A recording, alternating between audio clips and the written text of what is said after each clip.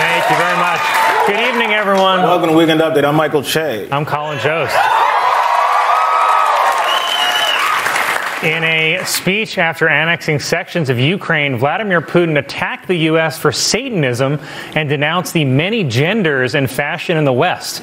It was a hateful, unhinged speech, which has many Americans calling him electable. Senator Rick Scott, seen here learning that Harry Potter has fallen into his trap, announced that he is running for re-election, promising to finish the border wall and name it after Donald Trump, even though most things named after Donald Trump are complete failures. This week, Instagram was down for an entire day, forcing many Instagram addicts to fill their time with Twitter, TikTok, or hosting SNL. Fox News turned 25 this week, and they celebrated their birthday the same way I do, by paying white women to say some nasty stuff. The latest jobs report shows that last month, the U.S. economy added over 200,000 jobs. We'll see about that, said Elon Musk. This is interesting. Since Elon Musk took over Twitter, use of the N-word on the site has reportedly jumped 500%. It's the biggest increase in the use of the N-word since the last time I stubbed my toe. Twitter is launching a program to pre-bunk misinformation posted on the site. But I don't know. They taught us in health class that even pre-bunk can get you pregnant. Wow. The Senate voted to confirm Justice Amy Coney Barrett along party lines. Party lines is also what Don Jr. does to prepare for interviews. CNN has announced that due to budget cuts, they are scaling back on original series and documentaries. Yeah, apparently there was a flaw with the business model of giving Stanley Tucci millions of dollars to eat gelato.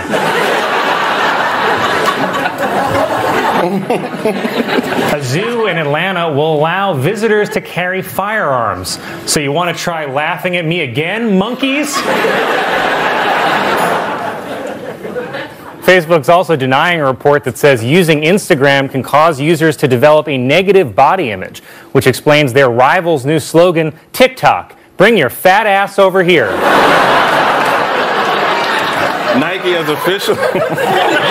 Nike has officially cut ties with Brooklyn Nets star Kyrie Irving over his anti-Semitism scandal.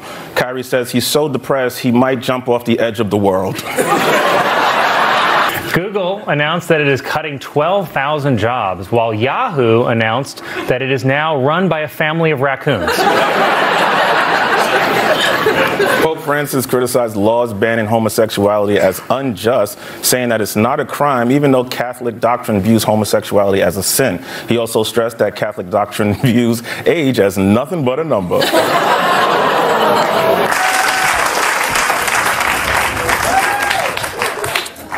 A photo taken of President Biden visiting with Jimmy Carter and his wife has gone viral for an odd angle that makes Biden look like a giant next to the former president.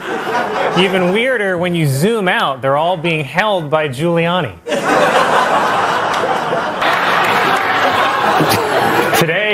Today was the SantaCon bar crawl in New York City. Yeah, the annual reminder that while Santa may exist, God doesn't. Officials at TikTok are trying to stop efforts in Congress to ban the app by launching a campaign called Project Texas, because TikTok is their baby, and they know Texas won't let them get rid of it.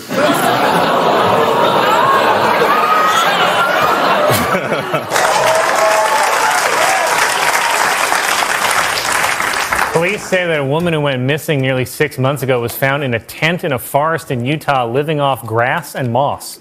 Authorities believe the woman either had mental health issues or had read an article on Goop.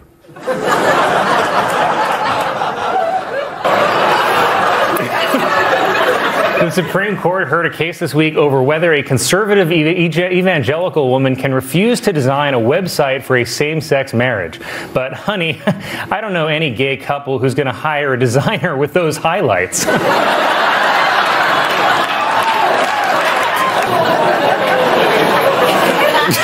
Disney World is closing Splash Mountain to turn it into Tiana's Bayou Adventure after complaints that its Song of the South theme was racist.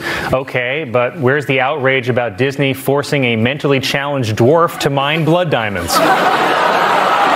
Disneyland's Snow White ride is being criticized because Prince Charming kisses Snow White without her consent while she's asleep, which still isn't as bad as Universal Studios' new Cosby the Ride. After meeting with the Anti-Defamation League, Kyrie Irving announced that from now on he will pretend to not be anti-Semitic.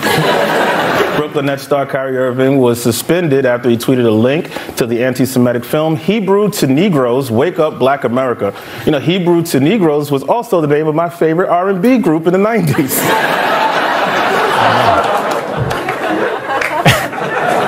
Barefoot Wine has teamed up with Oreos to create a line of red wine with hints of chocolate, while I teamed up with alcoholism to give it a try. A new report shows that female doctors over the course of their careers make $2 million less than men. Oh, that's just not right. I mean, female doctors? The committee showed a never-before-seen video from January 6th of a desperate Nancy Pelosi speaking on the phone with Mike Pence, which to Pence counts as adultery. In the video, Pelosi said that she wanted to punch out Donald Trump and knew that if she did, she'd go to jail and be happy. I assume because she owns stock in private prisons.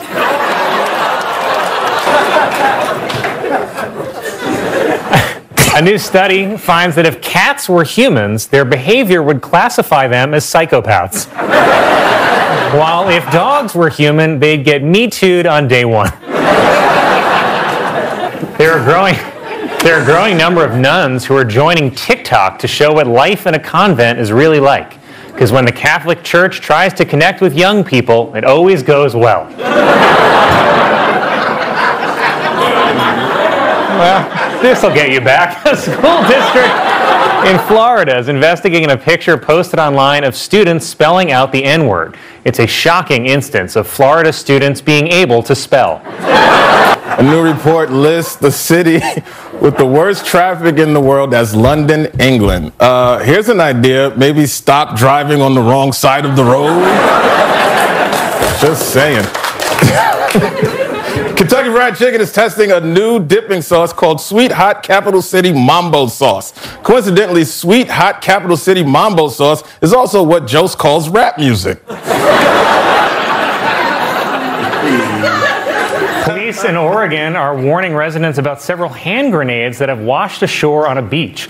The hand grenades were discovered when one beachgoer said, "Mommy, look at this shell I found." John Fetterman, who is still recovering from a stroke, and Dr. Mehmet Oz met for their only debate before the midterms. And just like in his puppy experiments, Dr. Oz showed no mercy.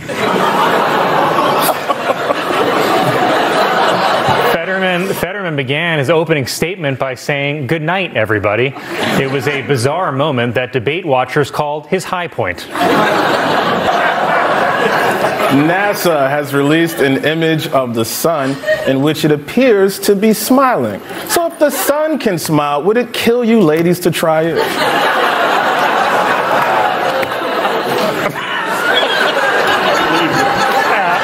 An Arizona woman was arrested after she allegedly went day drinking while her 5-month-old child was sitting home alone. Like a loser. I honestly don't understand why Fetterman was allowed to do this debate. Who's his campaign manager? The Miami Dolphins concussion doctor? And by the way, it's not like Dr. Oz did great. He just did slightly better than a recent stroke victim. At one point, Dr. Oz suggested that if a woman wants an abortion, she should consult a local politician, which sounds like a great way to get an abortion 5 years late and $10 million over budget. If you guys saw today, Morocco beat Portugal in the quarterfinals of the World Cup.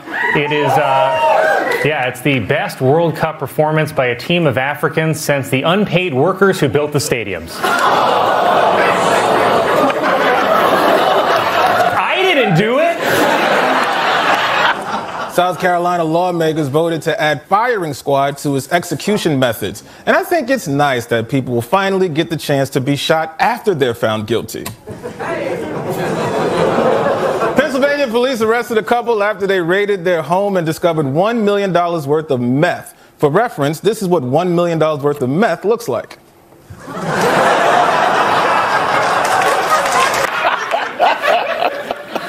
Portugal's head coach decided not to start soccer legend Cristiano Ronaldo in today's loss.